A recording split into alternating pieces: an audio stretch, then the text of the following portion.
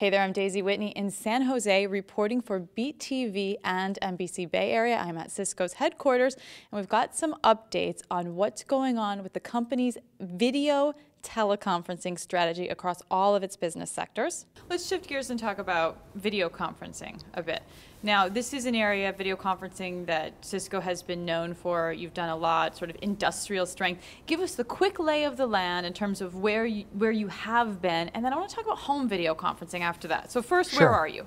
So Cisco introduced a little over 3 years ago telepresence for businesses, and telepresence is very high definition video conferencing, big picture, big screen. We sell complete rooms that have 3 65-inch plasma screens and half the conference table. So when you're sitting there, it looks like you're talking to people on the other side of the table, and they appear life-size because the screen's big and it's very high resolution. So I mean, you can see like their eyes, you can make eye contact with them, and it's so good, you know, for the first 10 minutes or so, you're kind of amazed by the technology, and then after that, the technology kind of disappears, and you can just focus on the communication you're trying to have in the meeting with other people. And it can be, you know, people in one room talking to people in another room anywhere else in the world, or it could be people in 3 or 4, 10 or 20 rooms talking to each other, and it automatically switches between who's ever talking shows up on the screen. So you kind of lose track even when there's a lot of room.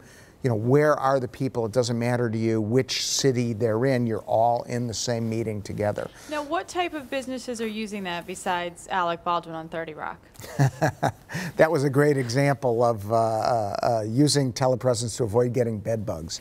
But lots of big companies are using it. If you just think back to, you know, what we've gone through in the economy recently and the big mergers between financial institutions. You know, if you're a big financial institution in New York and you bought a big financial institution on the West Coast and you're trying to bring those companies together, you can't have people, well, you can, but it's very expensive, but people flying back and forth, you know, every week. If you could have meetings where you talked and worked with each other every single day and you had the kind of face-to-face experience, you know, it's much easier to bring those cultures together. There's more than 350 big corporations that have adopted telepresence, but it includes companies like GE and Procter & Gamble and, you know, big companies that have a lot of offices. And as we introduced that, we've made less expensive models available, so you don't have to have a dedicated room. You can have one in a conference room, or even you can have one in an office, just in your office, so you can do the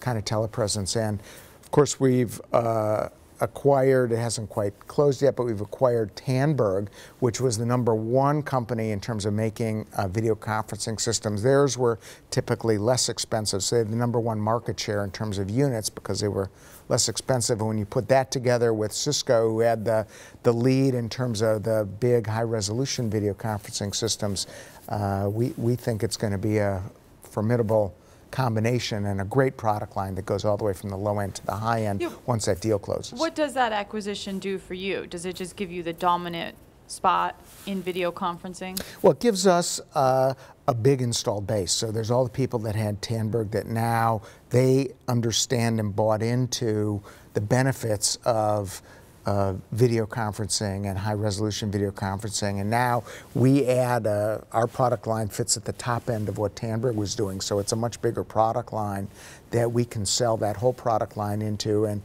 conversely, we can take our customer base, which is really big on the networking side, and as I mentioned, video is a big part of what Cisco sees as the future because of its role in communications, and whether it's digital signage or video conferencing or physical security, those are all different manifestations of video.